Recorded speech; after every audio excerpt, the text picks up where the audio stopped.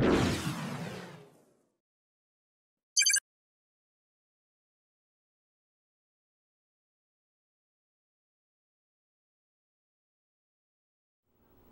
everybody, Jose Rodriguez back again. It's a nice chilly day outside. And as you can see behind me, we have the 8550 back on the front of the table here, because now we're going to concentrate back on that printer that, we've been kind of ignoring since I got the continuous ink system for the Pro-100. Well, the Pro-100 right now is in a state of limbo. I did receive the print head right there in the box, and I have an extra one underneath it. The one underneath is the one that comes with the actual printer, so it does not come in a box. And I was able to get a new one for about $196, so that's not too bad. Anyway, so since that's going to be on the back burner at this point, we're going to go ahead and concentrate on several videos, basically going back to the 8550, which is a very, very capable printer. That one that I recommend for anyone who is interested in all sorts of aspects of printing. Not only can it print beautiful photos, with even a limited ink palette, it can actually perform very, very well. I compare it to some of my other much more higher end printers. You almost cannot discern the difference between both outputs, assuming of course you have everything set correctly and are using a nice custom profile. That's always important, even though we are using OEM inks.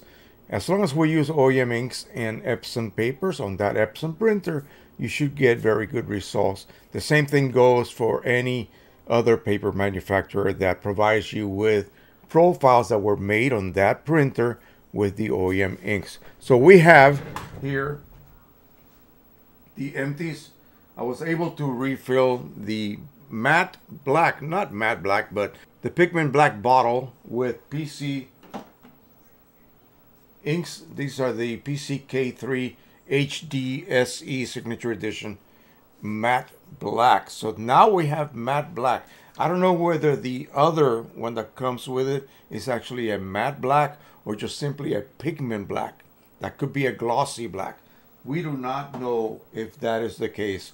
So I decided to go ahead and top off the original bottle. It will fit perfectly in there again when I need to top off my black pigment ink tank. So we're set for that. We have a full set of the color inks. Again, this was donated by a very generous viewer. So we're going to put that to use as soon as I need to. As I need to, I will add those extra colors. They automatically stop feeding ink, so there's no danger of overflowing your tanks. So you can go like maybe you're halfway down and you want to just top off just because you want to. You can insert the bottle. Whatever the amount of ink required will trickle in and it will stop. It will not overflow. All right, so we're going to be covering in the next week or so. I have a bunch of video topics that I'm going to be creating probably today, and then we'll schedule them every day. Why is an EPSON Eco Tank, I'm reading off of here, the ideal printer for both everyday printing as well as photo printing? You see, it also has a scanner. And you can actually print on printable discs as well. So CDs, DVDs, if you do that sort of thing still, you can accomplish that here. All you need is the CD printing software and you're ready to go. It does a very good job. Now, document printing. So quick, you just cannot believe how fast it prints documents on just regular quality, the normal quality. It's amazing. What about copies? You can directly copy, put whatever you want to copy in the scanner and go directly to the screen. You don't even have to use the driver. Everything is done on the screen. All of these operations can be handled directly on the screen, including nozzle checks, including cleaning cycles, if you need to do them, all of that. And keep in mind that the most important thing, this is why people who get these printers are in love with them, no chips. No chips whatsoever. You could load Kool-Aid if you wanted to on those bottles, Of course, I don't recommend you do that, but you know, you get what I mean. You're not restricted at all to either using original inks, which will run you, I think that set minus the pigment black bottle will run you about $85, and it has 70 milliliters of ink per bottle, which is quite a lot. You're going to save a ton of money and still be able to print with OEM inks. I wish they would do that with other printer models out there. But you know better than that. Anyway, there are also other options. If you want to go third party, even cheaper, you could get as low as $35 a full set of 5 bottles of third party inks. Of course, they claim that they are as well matched to OEM as, you know, of course they do. It's only after you install them, and just like the Pro-1000, that ink has to go through the internal ink delivery system to the printhead. And then finally you will see the results of whatever ink you choose to use. So I recommend you stick with original OEM inks, as they are not ridiculously expensive like most other models are.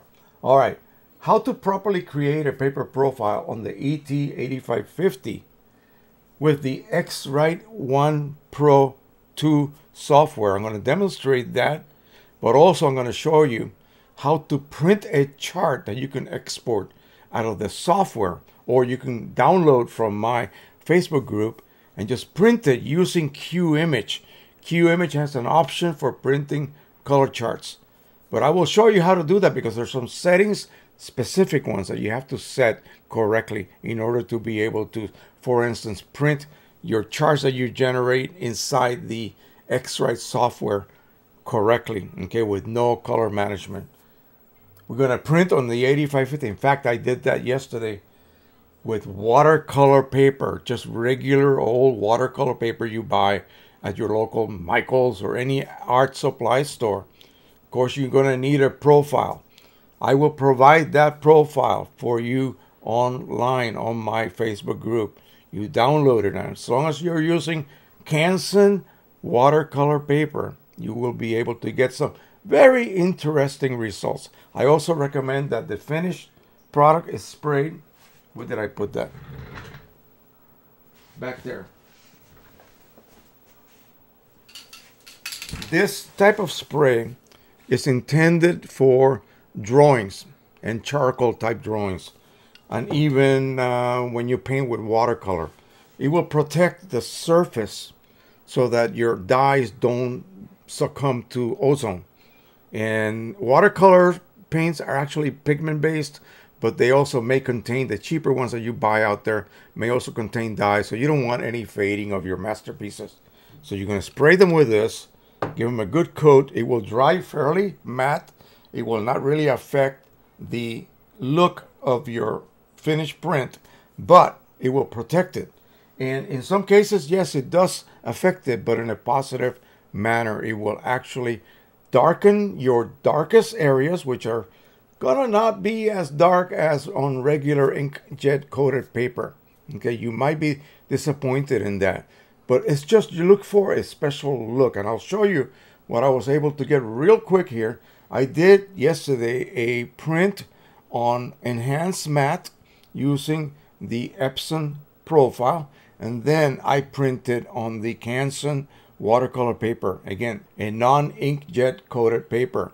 Okay, it really works, and the detail, I expected it to be more of a like a blotter effect where fine detail will just kind of ooze away. No, I had incredible quality as far as detail goes. Let me show you first the properly done one on matte paper from EPSON.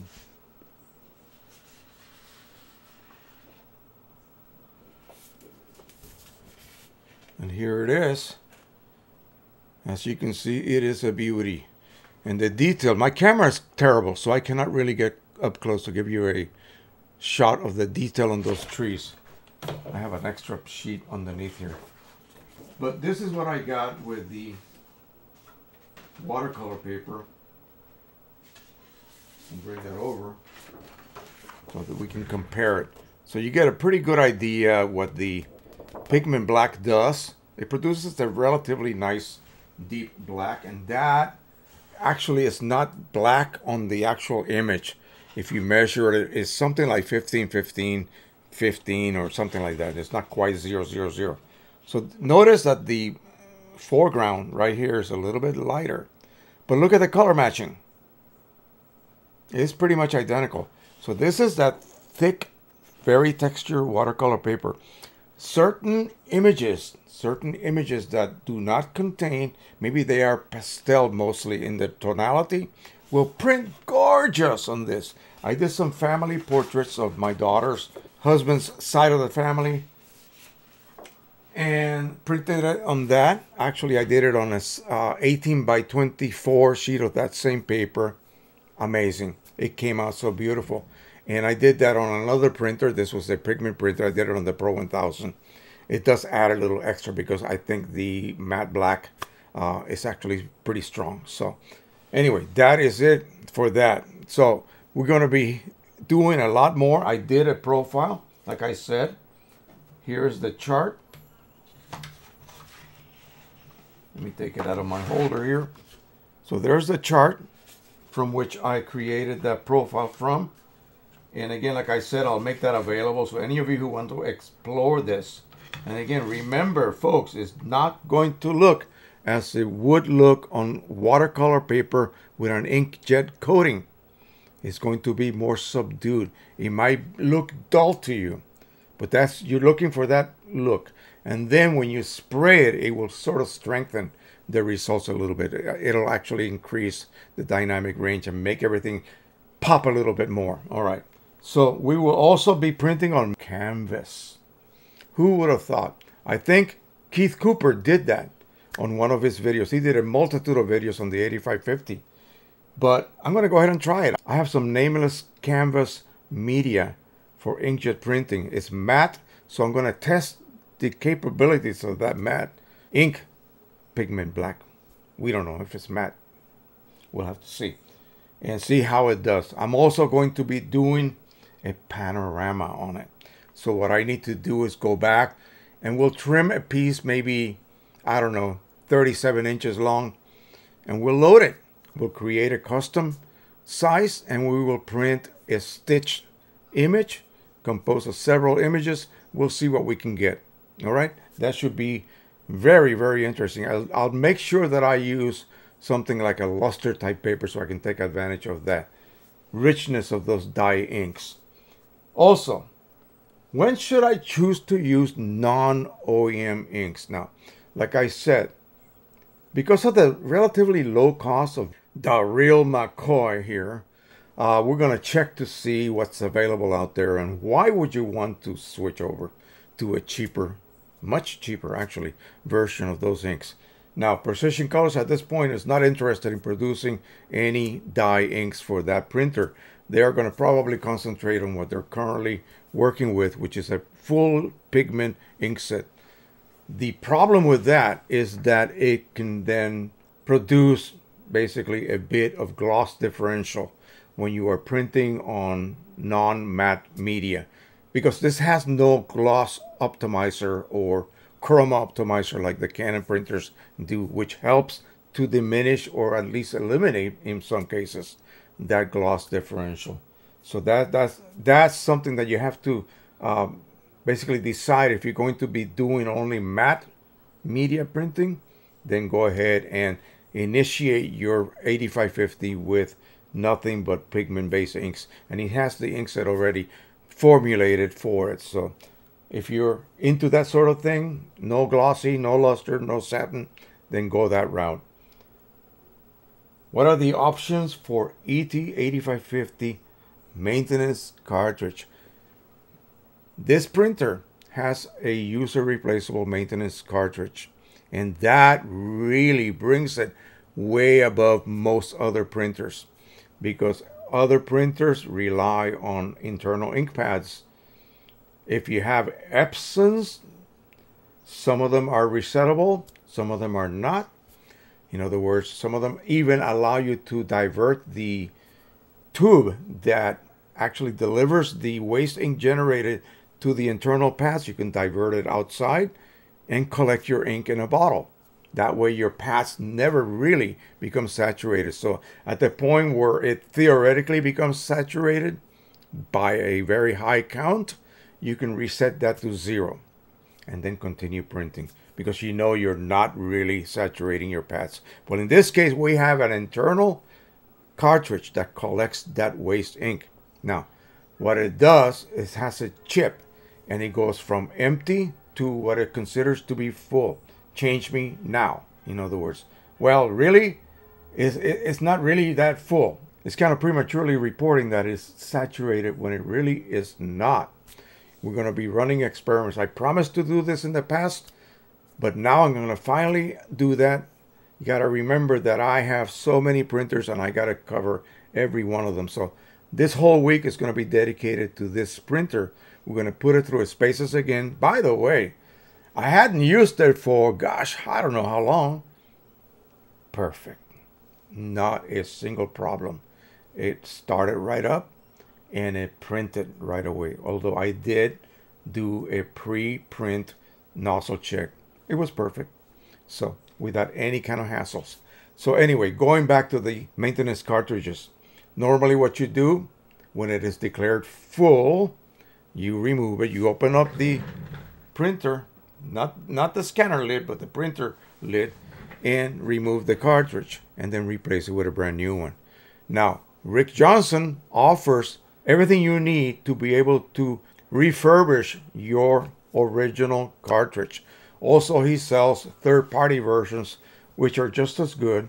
He also sells chips if you just want to change a chip or reset the original chip back up to empty. You could put it back in. You could probably get a full cycle again without really physically saturating that sponge. Or you can remove the lid, remove the innards, toss them away, and then put clean ones, put the lid back on it. All of it is available on his eBay store. He also offers the same type of material or goods for the EPSON XP15000s and also, I believe, the Canon M620, which is a similar type printer, sort of like an EcoTank type printer. So that is it. That's going to cover everything. Now we're going to attempt to do all of this, cover all of this on the upcoming Sunday live stream. But there will be individual videos created as well for all of those subjects. How many? 7 different subjects. So there will be 7 videos. And again, drop by on Sunday and I will be, again, dedicating the whole show to that puppy right there. Okay? Like I said, probably the best choice, general use printer you will ever acquire. Why was I so excited about the Pro-100 with a sys unit? Because technically speaking, you can then, disable every chip as they reach empty and continue printing. It will be a chipless Canon printer. You see what I mean? So that sort of did resound in my head as being a good option. But the truth of the matter is that it is difficult to install. For some people, it's easy. For me, it was very easy. Some others, it might be a little bit more difficult to install. And after that, then you're basically stuck with a printer with the lid half open and that sort of thing. But again, you're feeding ink externally, and you can literally, with your eyeballs, watch how much ink you have left. Once all your chips are disabled, that's it. You're running chipless, just like I'm running chipless on my Pro-1000 at this moment. Okay, so that is it for now. I hope you enjoyed this. You saw what I could do with that. Okay, and if you go back to my 8550 playlist, you will see what I have previously done. We're going to go ahead and do some more type of work. I'm going to test that out, doing some other functionalities and see exactly how versatile that puppy is. Now, it currently sells for under $800. And again, hopefully, EPSON will be selling so many of these units. Apparently, they cannot even keep them for more than 5 minutes at the stores. They just fly off the shelves. So maybe they will then take that and maybe on a 17-inch capacity printer, they will add an EcoTank type feature where you will be filling external tanks. Now, yeah, that's going to sort of throw a monkey wrench into the expensive photo printing models that use pigment inks Again, remember, dye inks, and they'll probably keep it at the 6 ink level. That's only really 5 inks because you're doubling the blacks. All right. Again, a lot of dreaming to do. Hopefully that will happen. It would be fantastic to have a 17-inch version of that baby right there and be able to, print in much larger type media. All right, thank you so much. We will see you back again soon. Don't forget to subscribe, share, and like. And until the next time, happy printing, everyone, and bye-bye.